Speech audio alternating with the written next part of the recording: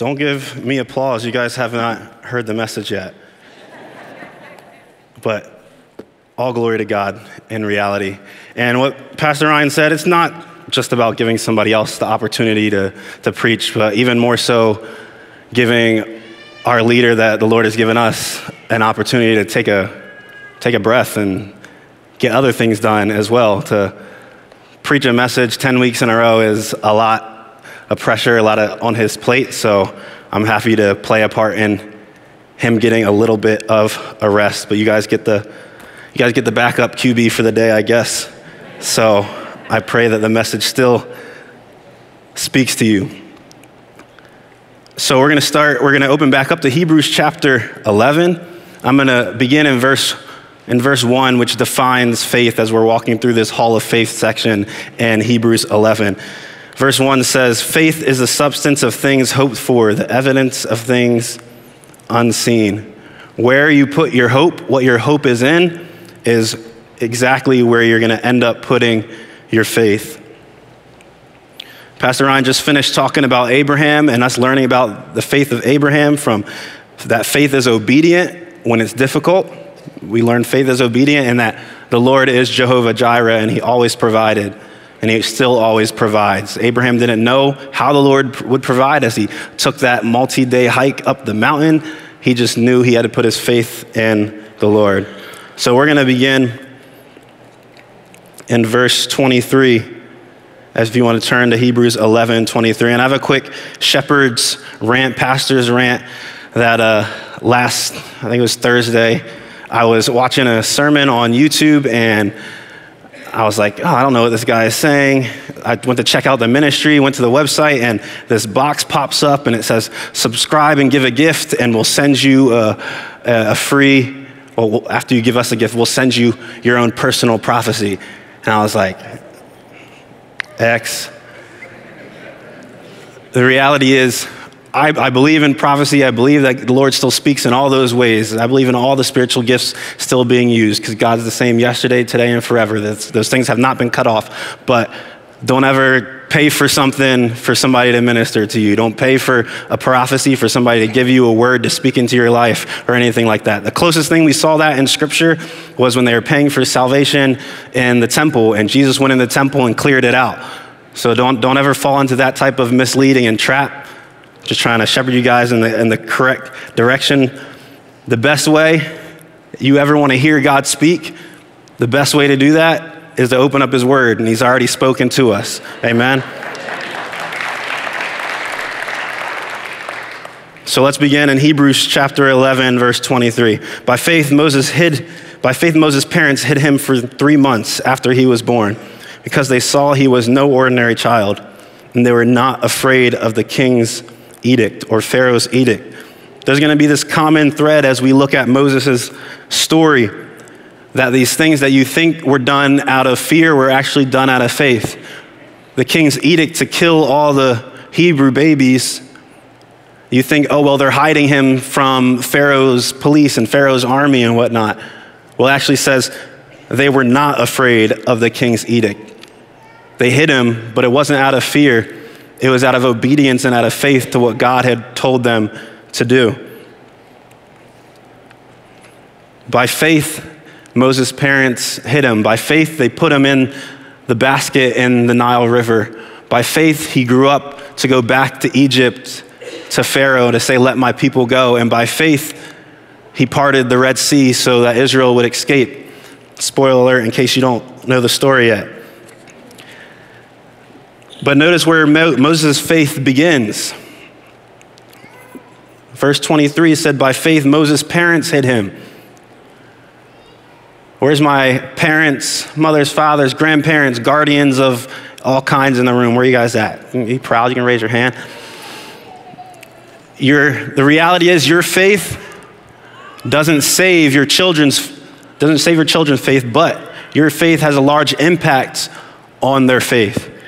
If it wasn't for my mom bringing me to this church when I was a young child, I wouldn't have been raised in the church. I wouldn't have been raised hearing all the good things from Pastor John over there in children's church. And And growing up here, hearing all these messages, countless messages from Pastor Kuhn and Pastor Ryan preaching to me my entire life over at youth group, if I was not brought here as a child, I wouldn't have been raised in the faith. If it wasn't for my grandma telling me when I was 7 or 8 years old, I remember her saying that even though she lives far away, that she prays for me every day, which gave me the ability to withstand the trials and tribulations of the world. Your faith doesn't save your children, but your faith has a huge influence and impact on your children. So be obedient and continue to keep the faith and doing what you know you should be doing to grow them up and train them up in the way they should go. Amen? Let's look at this story a little deeper in Exodus chapter 2. We're going to start actually in chapter 1, the last verse of chapter 1, verse 22, and flow into chapter 2. Then Pharaoh gave this order to all his people. Every Hebrew boy that is born you must throw into the Nile, but let every girl live. Now a man of the tribe of Levi married a Levite woman, and she became pregnant and gave birth to a son. When she saw that he was a fine child, she hid him for 3 months. But when she could hide him no longer, she got a papyrus basket for him and coated it in tar and pitch. When she placed the child in it, then she placed the child in it among the reeds along the bank of the Nile. His sister stood at a distance to see what would happen to him. Then Pharaoh's daughter went down to the Nile to bathe, and her attendants were walking along the riverbank. She saw the basket among the reeds and sent her female slave to get it.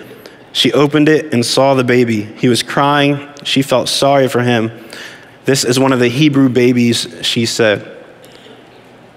The first point is that faith puts trust in God. Faith trusts God when it gets hard. Faith trusts God when things are difficult. And faith puts its trust in God when the enemy is closing down around you, like it was with Pharaoh's guard and Pharaoh's people coming around door to door in the Israelite camps looking for Hebrew babies. I couldn't imagine how much faith Abraham had to have to take Isaac up the mountain, but he had to keep faith that the Lord would provide. I can't imagine, I'm not a parent, how hard it was for Moses' mom to put him in a basket as an infant and leave him in a river, putting all her faith in the Lord, not knowing how things were going to work out, but knowing that God is forever faithful. Sometimes faith is always obedience, but sometimes faith is letting go of the things that we hold on to way too tightly. It wasn't wrong for her to want to be protective of her child, but when the Lord said to let him work, she had to have the faith to let go to the things that she loved most dear. And remember what Pharaoh said about the babies, about the baby boys, that they should be thrown into the river. But yet the exact Nile River that was meant to destroy and kill Moses now played a part in his protection. Moses was now protected by the king's, by Pharaoh's guard and Pharaoh's palace. And we'll see that further as we continue to read.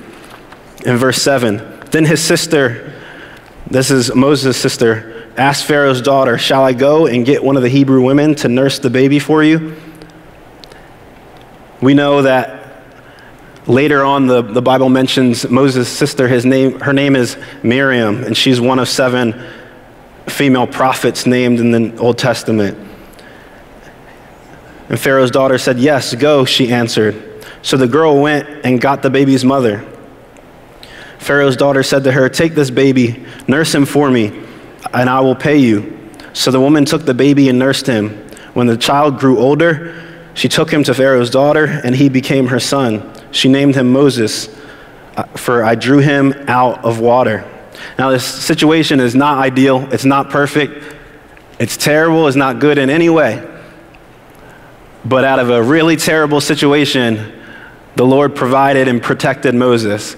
And the family, albeit for a short period of time, got a really sweet deal out of the situation. Moses' family got to raise him and get paid by Pharaoh's house to raise their own son. Many Hebrew scholars actually believe this wasn't just Moses as an infant, but this took place over a period of time of Moses' childhood, probably till about the age of 9 or up to 12 years old. Moses gets this protection. The Pharaoh's guard can't come to Moses' family's house anymore and looking for the baby crying. They knew if that baby was crying, there's nothing they could do about it. That was Pharaoh's daughter's adopted son. So they receive financial provision from Pharaoh's house that tried to kill Moses and protection from Pharaoh's house. Here's my second point. Faith is knowing who you are in Christ. When you hold on to who you really are in Christ, people can't sway you from it. Your faith is built on the rocks. I love how Haiti was sharing with that exact same message during worship. When your faith is built on the rocks, the things of the world can't sway you from it. Let's keep that point in mind as we continue to read in Hebrews 24. By faith, Moses, when he grew up, refused to be known as the son of Pharaoh's daughter. He chose to be mistreated along with the people of God rather than to enjoy the fleeting pleasures of sin. He regarded disgrace for the sake of Christ as greater value than the treasures of Egypt, because he was looking ahead to his reward. By faith, he left Egypt, not fearing the king's edict. He persevered because he saw him who is invisible. Moses had his eyes on heaven, so much so that he knew that he would even be looked down upon or persecuted, and it says, regarded disgrace for the sake of Christ. 2 Timothy 3:12 says, everyone who wants to live a godly life in Christ will be persecuted.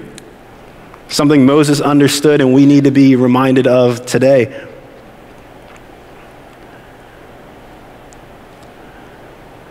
This is one of the reasons why they thought he might have been raised as a child, some of his childhood among the Israelite people, because he had something to hold on to when he went back to Pharaoh's palace and to be raised by Pharaoh's daughter.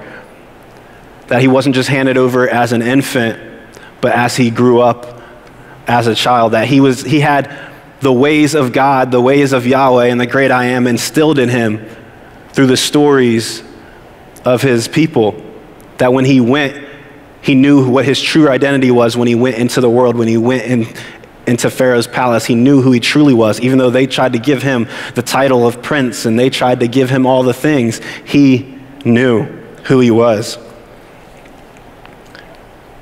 Here's the third point. Faith refuses the fleeting pleasures of sin. This can be very difficult for most of us, but imagine as a prince, imagine as a royal family member, having access to anything that Moses' heart desired. Anything he wanted in culture, society was his. Growing up as Pharaoh's daughter's son, this would have been his access to anything and anyone he wanted. How often in mainstream society in Hollywood do we see similar stories of somebody who's becoming famous or newly famous, and they share their upbringing at home, and maybe that they were raised going to church and they claim to be Christian, and then after a few years of fame and fortune, they're making decisions that don't line up with the original things they said of being a person of faith. And I don't think that means that the things they were said before when they were first famous was a lie. I don't think that's the case. I think that the weight and the pressure and the fame and fortune weighed on them so much that they ended up falling into the fleeting pleasures of sin. This would have been Moses' pressure times 1,000, being a prince in Egypt's society. But he held on. He had his eyes on heaven. It says he kept his eyes on the reward of eternal life. He had his eyes on heaven first, and that way he could see that everything else in the world was fleeting. Let's continue reading in Hebrews, back to Hebrews 11, verse 28. By faith he kept the Passover and the application of the blood, so that the destroyer of the firstborn would not touch the firstborn of Israel. So this is the 10th plague in the story where Moses goes back to Pharaoh after he's been a shepherd in Midian for 40 years in the wilderness. He goes back to the palace, to Egypt, and he calls down these 10 plagues upon Egypt. And we know this is when he tells Pharaoh to let my people go. And we often think of strong, bold, confident Moses, but that's not actually how the Bible says the story goes. Just a funny point so we can paint the story correctly when you have it in your mind, that Moses talking to God in the burning bush, and God says to go back to Egypt. And Moses says, I don't speak well. And God tells him to go, and Moses denies the assignment 3 times. And like, Lord, I don't want to go. He says, would you consider another servant? Would you consider somebody else? And the Lord says, your brother Aaron is on the way to you right now. I'm going to speak to you. You speak to Aaron. Aaron speaks to Pharaoh. So it wasn't Moses speaking confidently in Pharaoh's court saying, let my people go, Pharaoh. They showed up to Pharaoh's throne, and Moses said, let my people go. And Aaron went, let my people go. He wasn't as we initially think that he was, but he was obedient to what God told him to do, even if God had to make some ways around for it to actually go down. He was obedient. Another maybe picture of Moses that we don't see completely correctly is where he was in his life when he went back to Pharaoh. Where's my young at heart, wise in age people in the room, my elders, proud elders? You've been serving the Lord faithfully for years, right? Moses was not this young prince of Egypt when he went back to Pharaoh. Moses was 80 years old when he went back to Pharaoh. He was 120 years old when he died, and he led the people in the wilderness for 40 years after they escaped Egypt. So this point when they're escaping Egypt and the plagues and the Red Sea, he was 80 years old. If you're in the golden age of your life, let me tell you, your most significant story and impact on the kingdom of God might not even started yet. Don't count yourself out. Don't just think you need to cruise into heaven. The most popular part of Moses' story that we know and we read was in the last third of his life. So don't count yourself out thinking, well, the Lord's done with me because I don't run as fast as I used to run. All right? The Lord still needs to use you. And I can tell you, leading the youth and the young adults here, we need the elders of the church to be with us and pray with us and pray for us. Let's continue in Exodus 11, reading about this last plague. Exodus 11, verses 4 through 7. So Moses said, this is what the Lord says. About midnight I will go throughout Egypt. Every firstborn son in Egypt will die, from the firstborn son of Pharaoh who sits on the throne to the firstborn son of the female slave who is at her handmill, and all the firstborn of the cattle as well. There will be loud wailing throughout Egypt, worse than there has ever been before or ever will be again. But among the Israelites, not a dog will bark at any person or animal.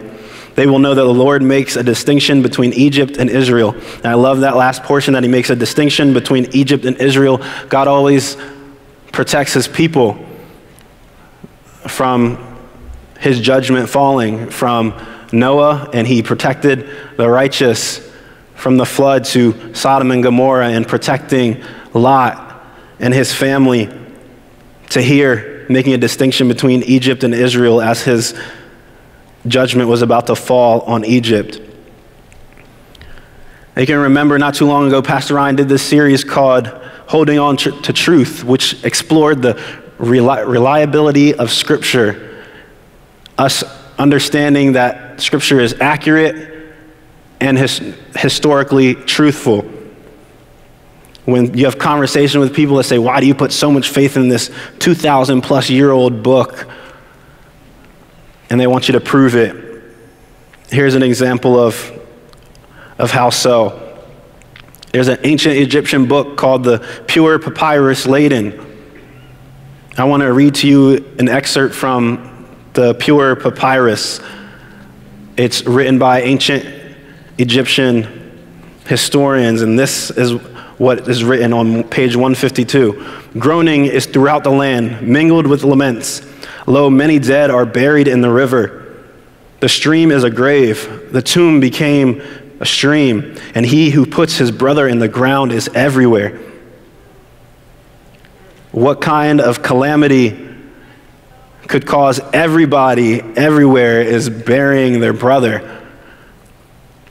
That the river has become like a grave. You could say a natural disaster.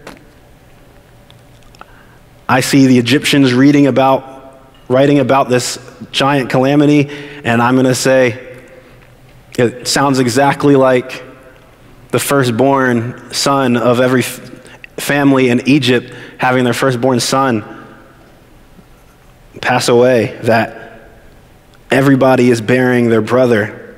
I think it's one of two events. It's either that, or it's as described when Pharaoh said for the Hebrew babies to be thrown into the Nile.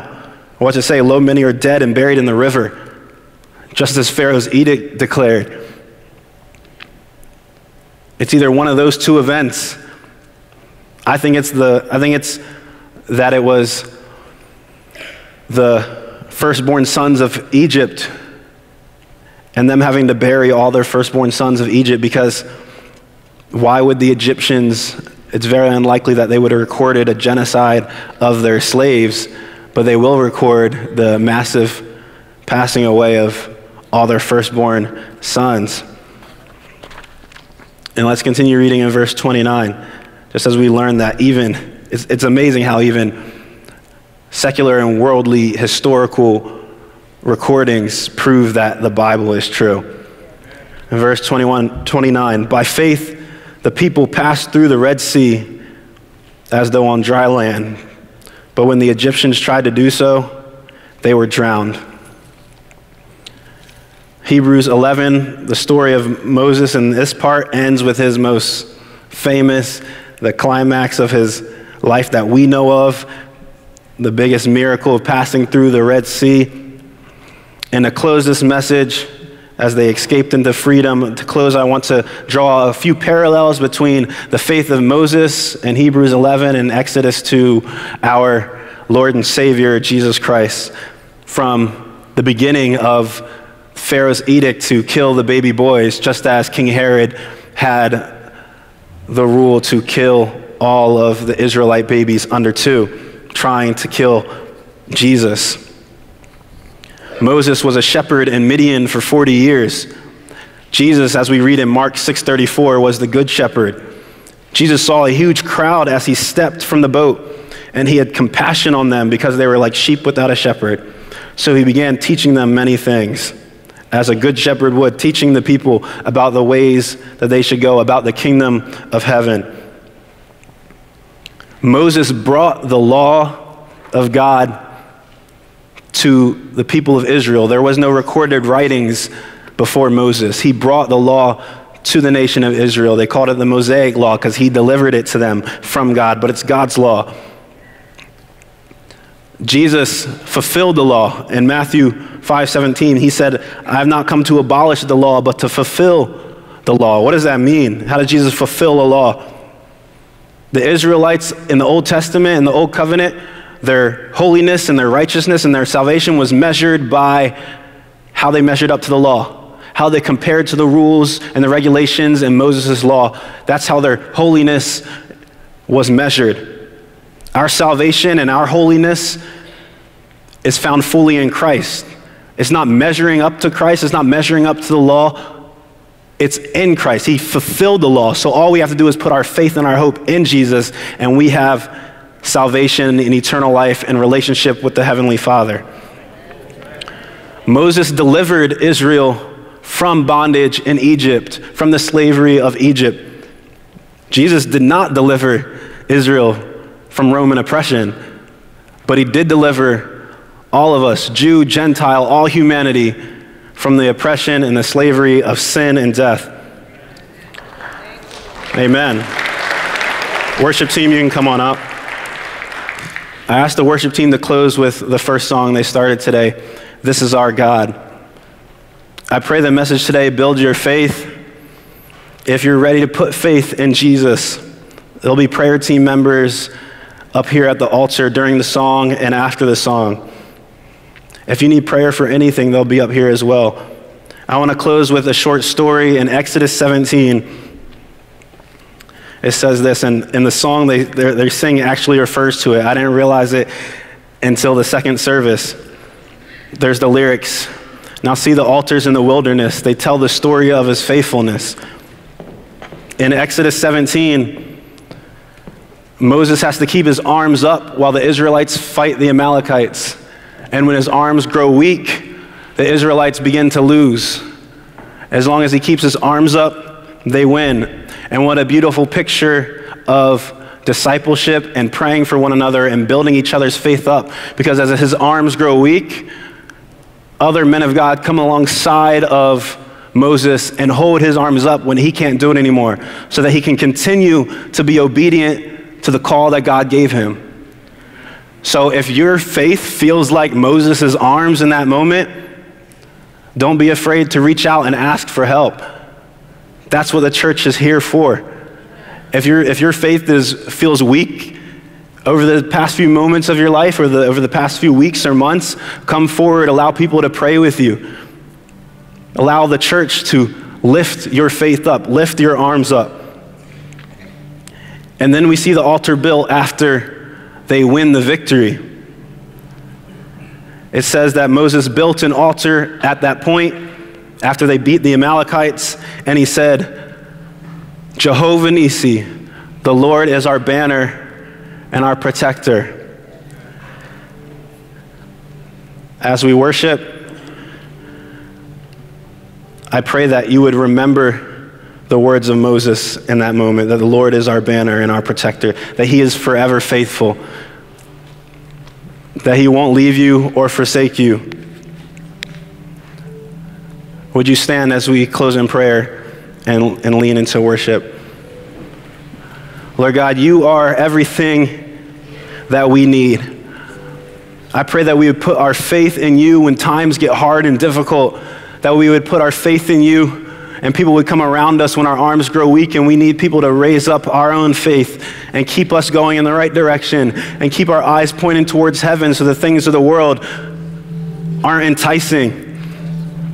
I pray that you would strengthen your people's faith in the room so that they would see the things of the world are fleeting pleasures and they don't have any eternal value. I pray that you would strengthen the parents and the guardians and the grandparents in the room, just like Moses' family, to help these parents raising the next generation, discipling their kids, to give them stronger faith and obedience so that they would raise world changers, kingdom changers for your glory. In Jesus' name, amen.